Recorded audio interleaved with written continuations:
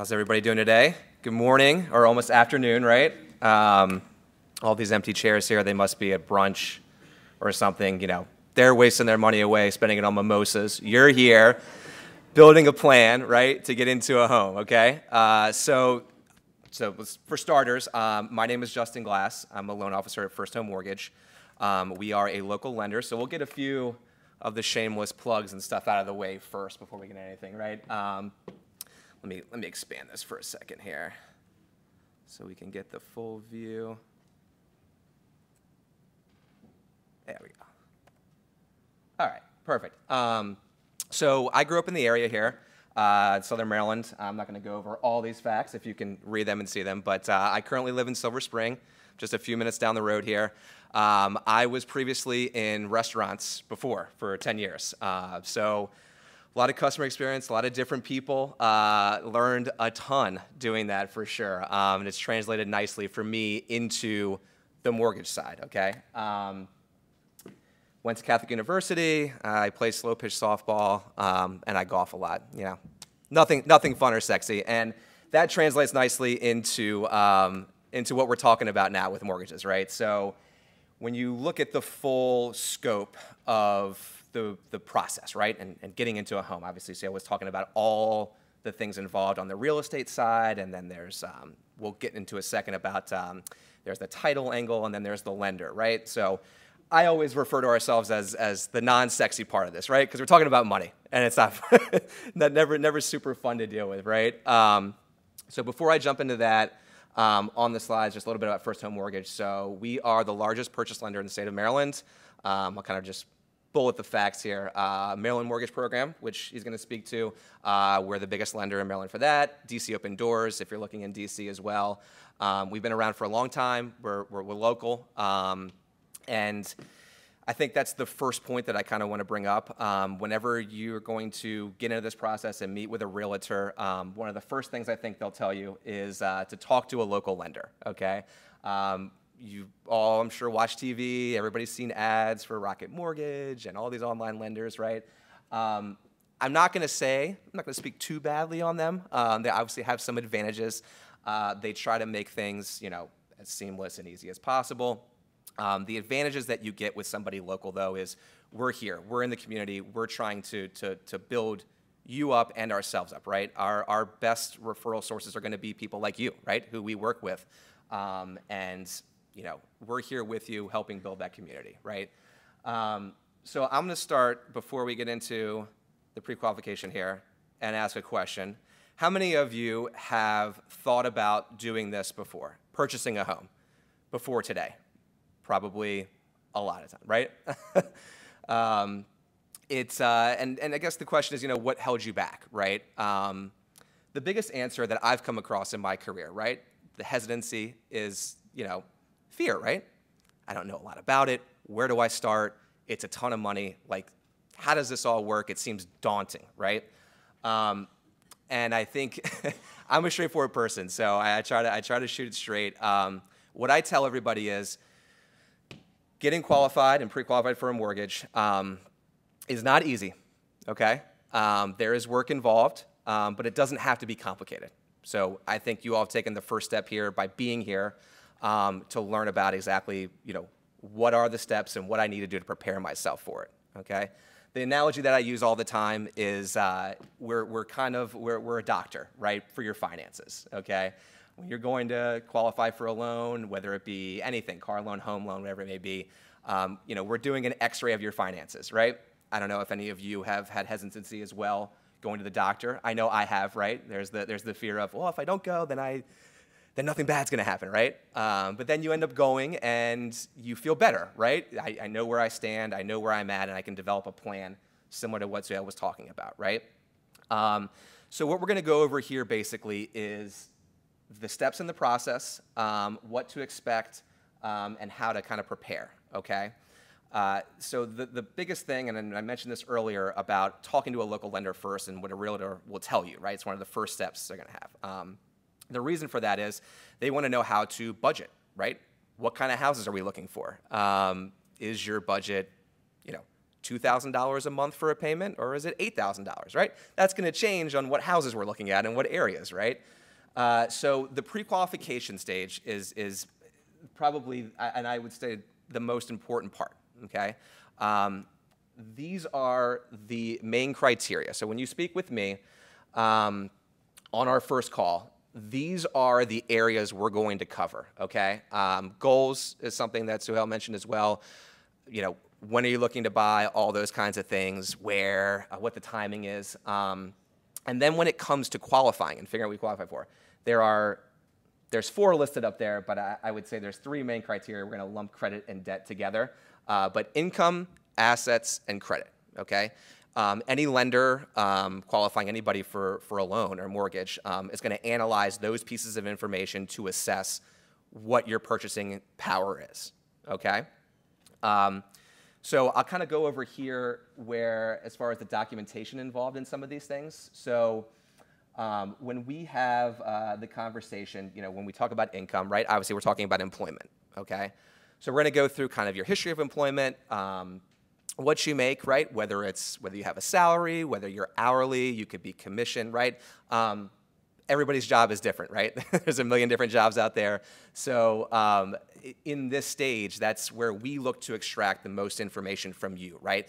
Having as much information about where you're at, right, in terms of employment, and what you have for a down payment, assets, right, and where your credit is going to help us determine the best path to get you where you want to be, okay?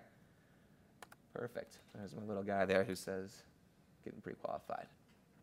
All right, so after, you know, we have the first conversation, what are we looking to do? What's our objective, okay? There are a lot of things involved in a loan, but I can tell you it basically comes down to this right here, okay? Debt to income ratio. So what we're looking to do is we kind of start backwards, right? Similar to having a plan, right? We want to determine what your maximum monthly payment can be, okay? And the way we do that is using this ratio. So what the government says, essentially, is that you're allowed to have up to 45% of your income allotted for your housing ratio, okay? And so let's just use the example. It's pretty straightforward and easy here. So you have an $84,000 salary, right? The debts we'll get to in a second. So the first thing that we'll do is we'll take that number that you make, whatever it may be, your gross monthly income, multiply that by 45%, right? That's what the government says you can spend. Gives us $3,150, okay? From there, what we do is subtract out any of your other monthly debt obligations, okay? So these will be things like car payments, student loan payments, minimums on credit cards, things like that. Once we have that figure, in this example here, we're taking a payment for student loans and your car payment and subtracting that from that 45% of $31,150 to give us a figure of $2,500, okay? That's the goal of pre-approval. Once we have that number, we can then work backwards and generate, okay, well, what does that mean in terms of your purchasing power? What type of sales price does that give you? And we're going to get to that in a few slides later when we go through an actual example of a loan. I want this to be interactive, so if anybody has any questions, so we have a small group here, fire away, but we'll keep moving if not to keep things on track. So next thing we're going to bring up is credit, okay?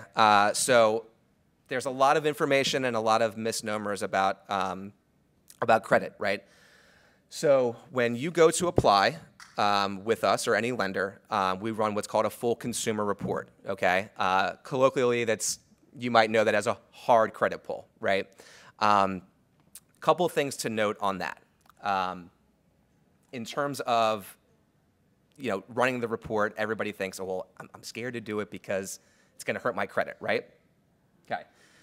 That's the first misconception, okay? It does affect your credit, typically between 1 to 5 points, okay? So if we run your credit and you're a 700, it may bring you down to a 698 or something like that, right?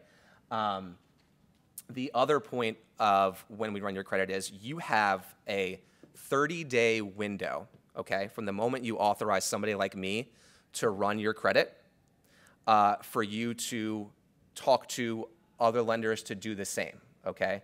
So within a 30-day window, you could talk to me, 50 other lenders if you wanted to. Within that is your window to have your credit not be impacted. So the credit bureaus, the reason you're able to do that is they view however many pulls, they view that as one singular pull on your credit. So every time somebody goes to run it, it's not going to be a 5-point hit, 5-point hit, 5-point hit, right? Because you're seeking the same type of credit. So that's just something to remember and keep in your arsenal. You guys have the power as consumers and shoppers to do your due diligence and do those things, and that is something you want to keep in mind. Getting into credit scores, there are 3 types of, well, the headline's a little misleading there. We're getting into the types of loans that exist, okay? So typically there are 3 basic loan types overarching: FHA, conventional, and VA, okay? Conventional is what most people fall into when you see headlines or hear about, what the rates are. They're looking at a conventional 30-year fixed loan, right? Most people fall into that category when they buy. However, we work a lot with FHA and VA loans as well. So taking VA aside for now, so that is a home loan for veterans. So if anybody's served, it's an excellent loan program. It's up to 0% financing, so you can basically go in with no money down and you're paying closing costs. It's a really good loan. FHA is designed for people with a little bit more bruised credit. So if you have some history and your score is not maybe where you want it to be, the FHA loan exists to give those people who wouldn't otherwise be qualifying conventional an opportunity to get into a home and purchase a home. The credit score requirements are lower, and they offer very competitive rates, okay? So the biggest question, and this is what I even had trouble with years ago before my wife and I purchased. I don't know if you've grown up with parents or had guardians or whomever, that you've always heard the classic 20% down, right? That's how I grew up. My mom always said it. So I always heard was 20% down, that's what you need. So that, I think, has a negative impact in people's minds when they're thinking about purchasing a home, because they're like, how do I have 20% down? I mean, who among you here has, a couple $100,000 just sitting around, right? Nobody. That's where we step in. So get a couple of the facts out of the way. Your minimum down payment on a loan is going to be 3% of the sales price. That is all you're required to have. We kind of went through everything on the loan types there. So closing costs. You've heard this term as well. Usually it's very generic. You're probably watching a commercial and they're like, oh, closing costs. And it's like, okay, what does that mean? It's kind of scary, right? Where are all the hidden figures? And we're going to go through those in a second. But typically you can allot in the DC area between 3 to 4% of the sales price, okay? Those are going to include lender charges, title charges. A lot of that's going to be administrative fees, right? Setup fees, processing fees, things like that. There's your government charges, right? Otherwise known as sales and recordation tax. Best way to look at it is the sales tax, right? Uncle Sam's always going to get a piece of any transaction that's out there, right? That's typically, can be up to 1.45%. And then there's prepaids and escrows. And again, we're going to go over these things. I have a specific example of a loan estimate that I send to clients right after a pre-approval that we're going to walk through together. That's going to have a bit more information and be a little bit more clear afterwards. What if you don't have the money? This is the most common problem, right? Most people hesitate because maybe I don't even have 3%, right? How am I going to do this? So here are a few options, right? Gift funds is one example. Doesn't work for everybody. Some people have, maybe some well-off parents or other family members that are willing to contribute to them. That's great if you do. That's easy enough to explain. Down payment assistance programs. So this is where Maryland Mortgage Program comes in and DC Open Doors. We're going to get into those in a second. And then there's also seller credit. And this is going to be more, your realtor is going to, be involved in that. There's negotiations that can happen to get you some credit that can help on your closing costs and get your, your cash out of pocket down to where, you might need it to be. Couple of highlights of the program. So whether we're talking in Maryland with Maryland Mortgage Program, DC Open Doors is the name of their program. Virginia has a program as well. All of these programs have the same spirit and have the same kind of construction, right? The idea is, most common problem, you can't do the down payment, right? You're renting at the moment, you can do a monthly payment, you have everything else in place, but you can't get that. So the spirit of all these programs is what they say is, okay, well, we're going to give you the money you need for that minimum down payment, right? 3% if it is, in the form of a zero interest deferred second loan. A lot of words. What that means is you will not make any payments on that loan, that down payment loan, and zero interest will accrue. The only time that you need to, that loan becomes due or payable is when you either go to sell or refinance. So the idea with first-time home buyers is, most people are in homes, the first homes can be 5 to 7 years, right? It can vary depending on your needs. So the idea is they're giving you the money for the down payment as you make payments on your home, right? You close, you're making monthly payments. It's going towards your principal. You're building the equity, right? That's why we're here and talking about homes, because it's a great wealth tool, right?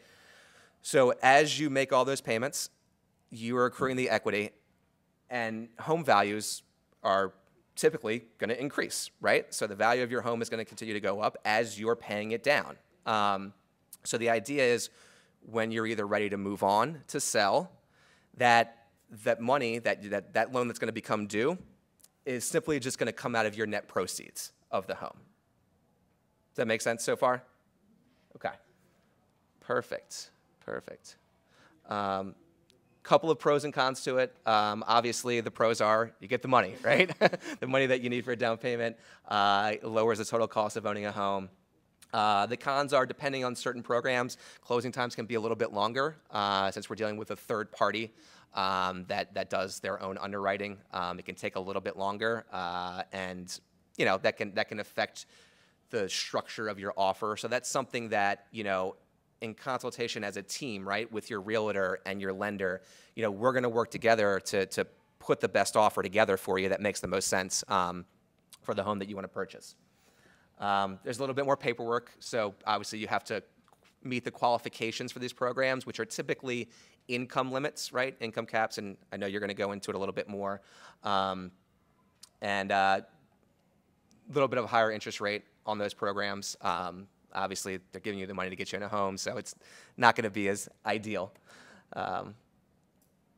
Perfect. So this is the main meat of my presentation that I wanted to go over. So this is an example loan.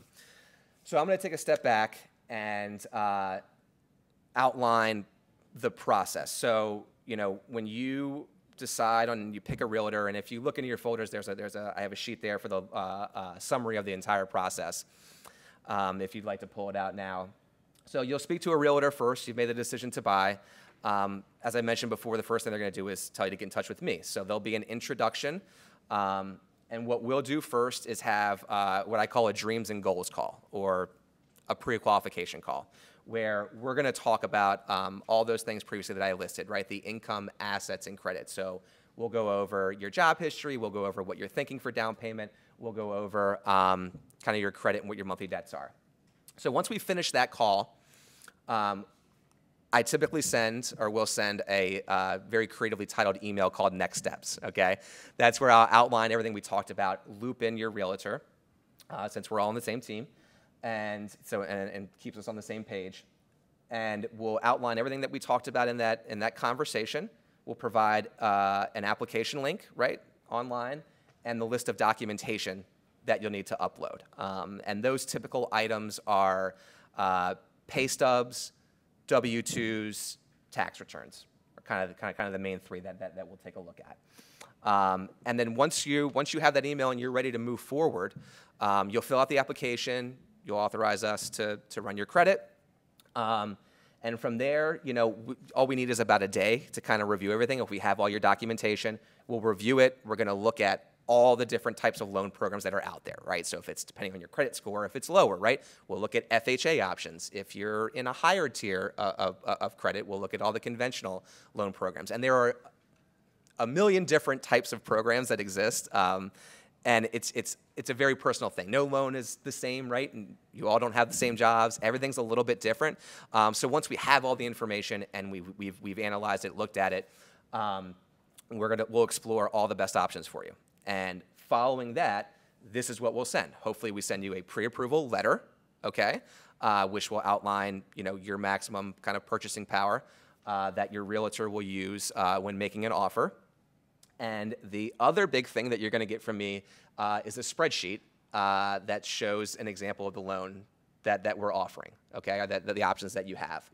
So I'm just going to kind of go through these kind of line item by line item, and that's what we would do, right? Once you're pre-approved, we'd set up another call, and we'd walk through all this together so that you have as much information and feel confident, right, about what you're buying and where that money's going, right? I talked earlier about you hear closing costs. Well, here's where they are, and here's what it means, and we'll walk through all that together and make sure that makes sense. So we start with your sales price. In this example here, this would be for a DC loan. I know we're in Maryland, but it all is relatively the same. So we start with the sales price. For this would be, let's say, $350,000, okay? That top number, 95%, that's what's called your loan to value. The best way to think about that is the inverse of what you're putting down. So if you're putting 5% down, your loan to value is 95%. 10% down, 90%, so on and so forth, okay? Down payment, so in this example, we're putting 5% down, right? So $17,500 would be your down payment. The first section is going to be lender fees. So again, as I mentioned, a lot of these are administrative, but you see in the first line there, appraisal, credit, and flood. Flood is typically not applicable depending on your areas. Obviously, there's certain areas by the bay and by the water that require flood insurance. Most of the time, that's not going to be an issue. Appraisals for us typically run about $575 is the cost of an appraisal. And I can touch on that for a second. I didn't have a slide built, and I don't want to take up too much time. But is everybody familiar with what an appraisal is? Do you have any questions? I'm getting some blank stares. All right, let's go through it real quick. So we have an independent third party will appraise your home, right, to determine the value. Lenders require this because obviously the loan amount we're handing over a couple $100,000 to you, right? So we need to ensure that that home is as is, right? That it's reflected in the value, or else we're losing money, right? So independent third-party appraisers will go out to the home. They have their own sets of criteria. They look at everything. They look at comps in the area, right? Other homes that have sold that are comparable to the home that you're looking for, and they'll make a determination of the value of that property. Appraisals, the way I look at them is, whatever you may be offering, let's say it's $350 for this one. If it comes in at $350 and $1, money, right? Anything above is considered kind of instant equity, right? So all the better if it comes back at $360, right?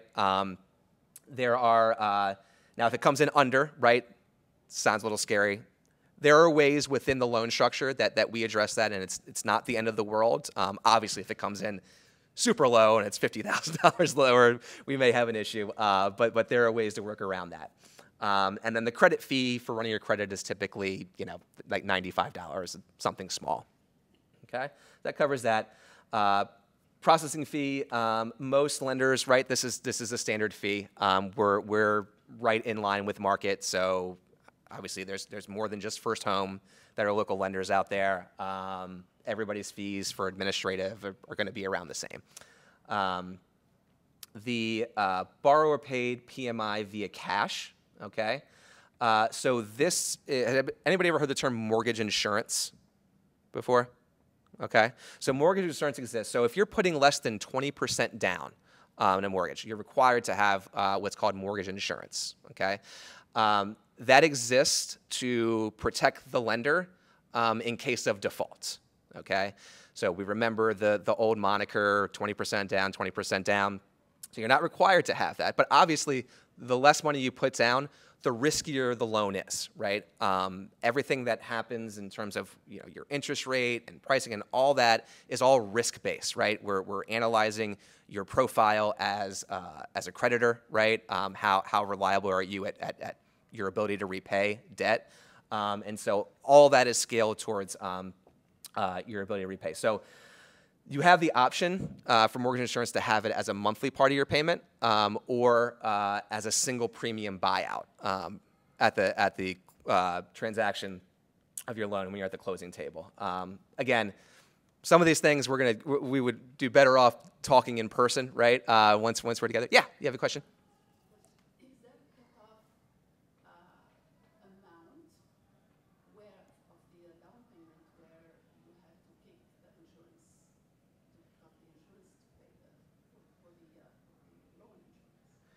Is there?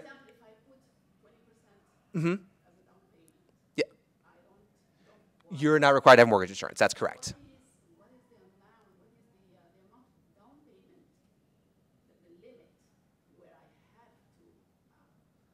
Where you're required to have mortgage insurance? So it's anything under 20%.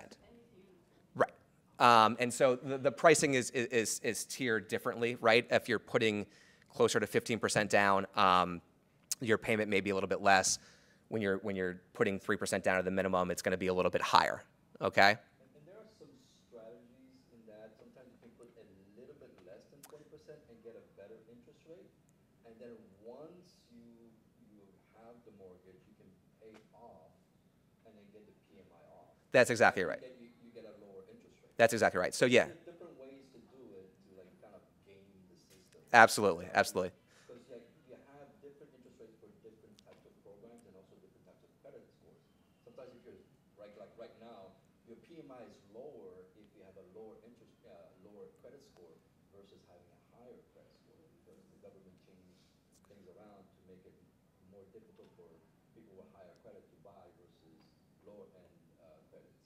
So there's a lot of things you can work with your mortgage person to like figure out what's the best strategy. Absolutely. 18% is like kind of like the money spot where you can get the best interest rate, and then you just put 2% down extra after you make your purchase, and then you get your low interest rates and you get the PMI off. Yeah, that's exactly right. So that's getting a little bit into the weeds a little bit, and that's fine. And again, that's something that on a one-on-one consultation, that's how we're going to go through and go through all those options, exactly. But just to clarify again, under 20% you'll have it. Now, that's not on the life of the loan. Once you've reached the equity point of 20%, that PMI will fall off and you'll no longer have that payment. Okay, this is kind of and again, we're just speaking broad specifics here, or broad generalities. We will get more specific with hopefully each of you at some point in the near future. But just to keep things moving along, the next area is going to be estimated title charges. So everybody familiar with title and escrow companies? Okay. They essentially represent the transaction, right? The way to look at them is they're the legal side of you buying the home. They're ensuring that the deed is clean, that everything's in order, that the government and everybody else knows this is your property, essentially, right? So there are fees that go along with that. They're listed there. Estimated taxes and fees. So these are when we were talking about the government recording fees and sales tax, essentially, right? That's what you're paying there. Estimated upfront escrows and prepaids, okay? So these are, is everybody familiar with the term escrow? Heard of it before? Okay. Yeah, absolutely, absolutely. So part of your payment, and we're kind of jumping down here, so you'll see in the monthly payment breakdown, you have obviously your principal and interest payments, mortgage insurance if you have it, and homeowner's insurance which you're required to have, and property tax, right? Your taxes. So what escrow means is you're going to make this payment. Whatever that number is, you're making that payment, that's fine. What they're going to do, though, is they're taking a portion of the payment that you make each month and putting it into what's essentially looked at as a forced savings account, okay? So that they're going to make the payments, which are typically, so for property taxes, it's typically every 6 months in Maryland and DC. So it's not a monthly payment, it's every 6 months. Homeowners insurance is usually done in a single year as a single premium, okay? So that you don't have to worry about missing those, that's what escrow is there for. So part of your payment is going to be put in there so you don't have to worry about it when the time comes, right? It's allotted. There'll be an adjustment if, obviously, as years go on, typically taxes go up, so there's the likelihood that your property tax will go up slightly each year, each couple years. But that's essentially what an escrow account is. It's a forced savings account. Okay, so you're paying some of that up front. As you can see, homeowners insurance, property taxes, and the amount of months, and your prepaid interest. Okay, so prepaid interest is, let's say you close on a home today. What's today? The 22nd, right? Mortgage payments work in arrears as opposed to if you're renting at the moment. Okay, so as an example, if you're renting August rent, you pay August rent on the 1st of the month, right? And that covers August for you, okay? Mortgages are paid, again, in arrears in the back. So if you close today, your first payment, mortgage payment, would be on September 1st. And that payment is covering the August mortgage, okay? So the prepaid part of that interest is accounting for that time, because if you close on the 22nd, obviously your September payment's gonna cover your interest in August.